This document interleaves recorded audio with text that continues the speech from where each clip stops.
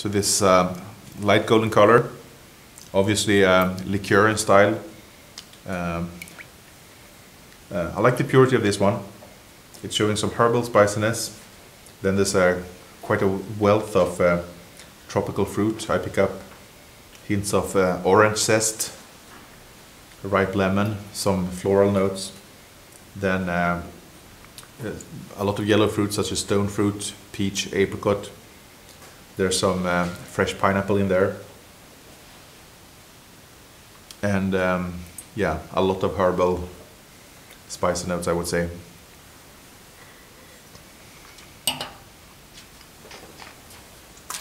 The palate is sweet, quite high intensity of sweetness, but it's well balanced by alcohol, which is on the higher side as well.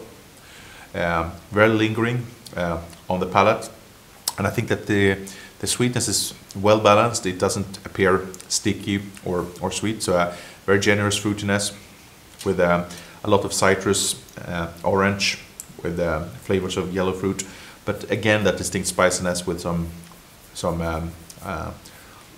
lot of herbs and something in the direction of aniseed or licorice. I have no clue about this blend, but I kind of like it.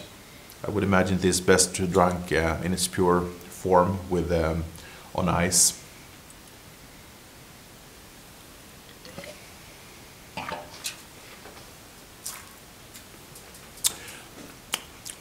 Very long finish, but it ends up quite well with more of a spicy than sweet finish.